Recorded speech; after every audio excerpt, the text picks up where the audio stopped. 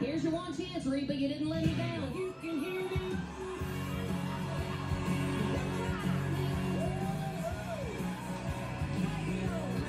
When Jordan came out and she started Fancy and did it differently than me, I said to myself, if she doesn't pick me, I'm gonna cry. Nowadays, it takes more than being a talented singer. Take Taylor Swift, for instance. She works so hard to communicate with her fans.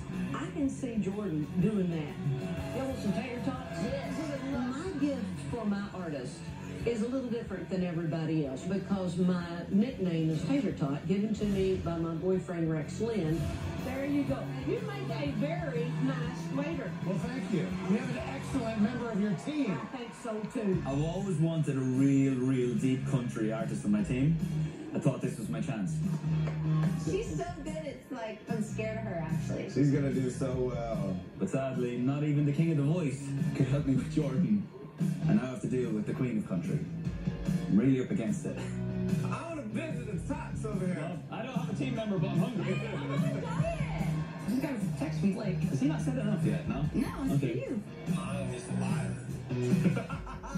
Really You good know top. what I know? I know Blake is so pissed right now. Give him a side. I really want to be here.